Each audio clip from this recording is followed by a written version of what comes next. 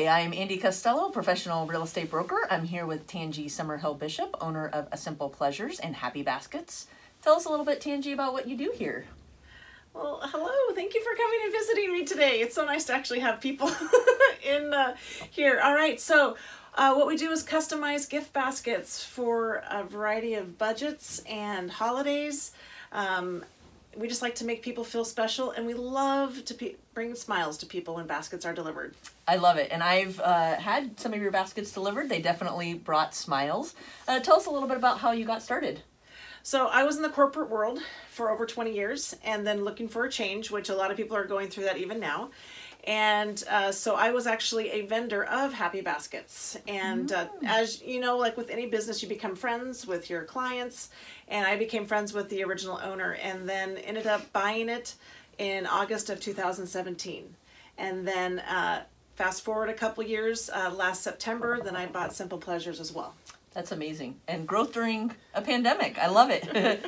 What's been one of the biggest challenges that you've faced since owning Happy Baskets and A Simple Pleasures? Especially during COVID has been help. Just because obviously it is a time-intensive project that is with people. I mean, you physically, handle the products, you handle the baskets, and then you need, depending on the size of order, you need more people. So having people help has probably been one of the biggest challenges because, going through the motions of, have you been sick? Have you been exposed? And so that's probably been one of the biggest challenges this year is finding staff. Yeah, that makes sense. What do you attribute your success to, though? Because obviously you've done a great job to buy Happy Baskets and then add Simple Pleasures to your repertoire.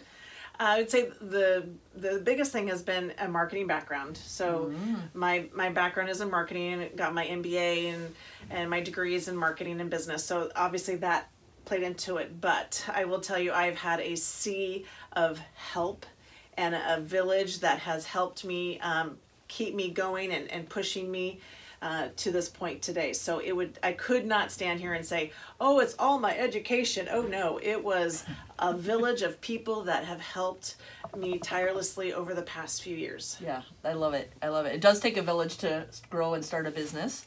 Yes. What's one thing you'd want the community to know about Simple Pleasures and Happy Baskets?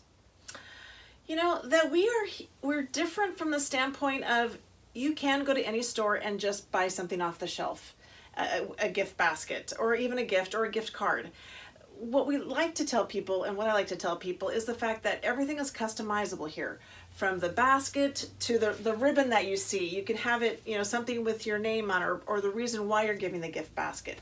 The contents of the gift basket can be, we did one yesterday where they wanted it to be comfort but no food.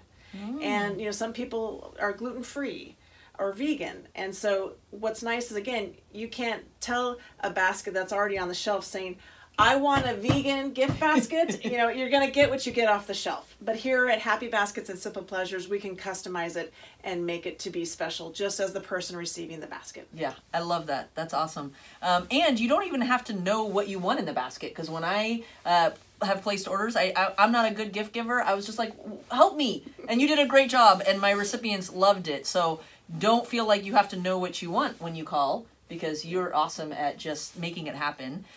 So if somebody wants to place an order, reach out and learn more, what's the best way for them to get in touch?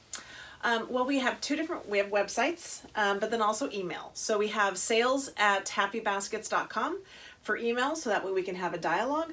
We also have 2 websites where you can place orders. One is happybaskets.com. The other one is spdx.com. I love it. And I will put the websites in the show notes, so when you want to just click on it, the information's right there.